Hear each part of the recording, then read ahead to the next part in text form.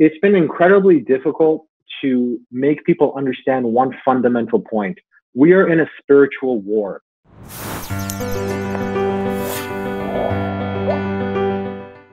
It's been incredibly difficult to make people understand one fundamental point. We are in a spiritual war, not a physical war. I know we have killings happening all over the place, but we are in a spiritual war that is beyond many of our comprehension.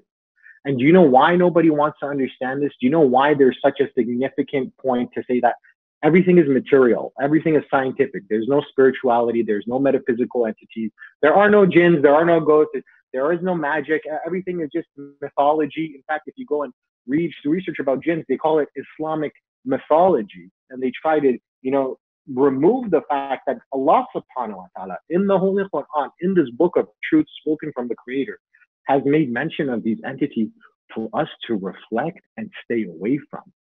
Why would he mention that if it's mythology? Why have we classified all of these religious principles from the divine as myths?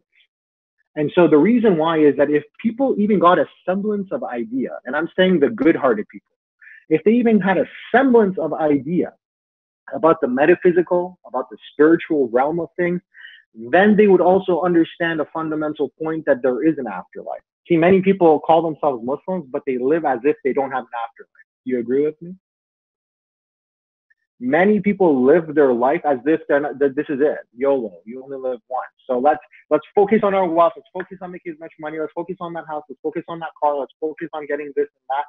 And so there is no effort for the human being to want to step outside the box for a second and ask, hey, is this economy I'm living in pure? Am I doing Allah service by supporting these things, these horrible actions that are happening around the world?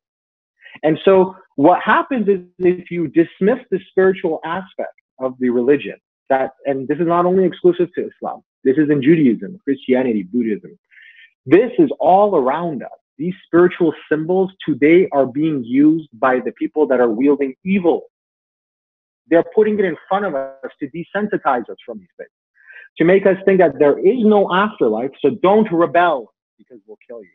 Now, if you took anything from the message of Imam Hussein alayhi salam, is that death is not the end. In death, the believer finds sanctuary. In martyrdom, does Imam Hussein attain his rank.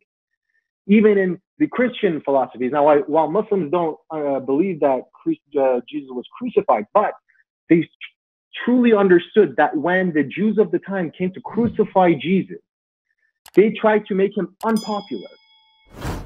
Even the concept of crucifixion in Jewish thought was that only an indecent person would be crucified. And therefore, that's why they put Jesus there, to say that he's not a prophet, he's not God, he's an indecent person, because that's the only reason why he would be crucified.